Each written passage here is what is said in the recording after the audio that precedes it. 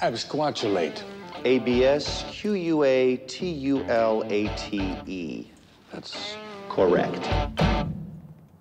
Who's next? The spelling bee is meant for kids. Rule number 24, the speller must not have passed beyond the 8th grade on or before February 1st. You can see there, I have not passed the 8th grade. Not ever.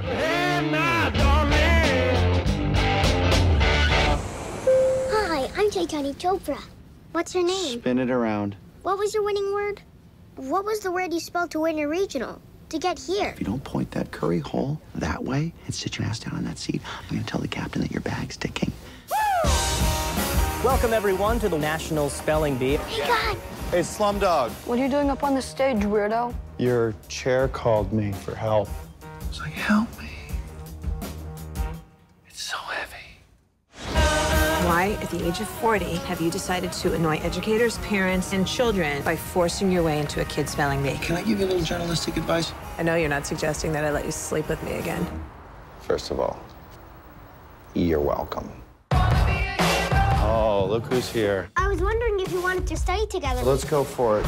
All right, so you don't have any friends. I bet you crush ass, though. You make up for it with the women? Nope. When I do get one, it's going to be a girl with nipples. They all have nipples, pal. No, they don't. They do. Hit it.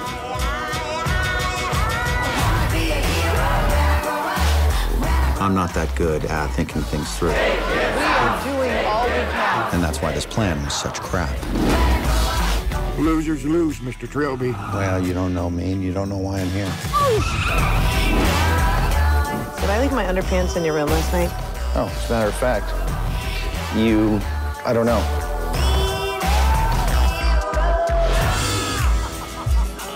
I'm Guy. I'm not supposed to talk to you.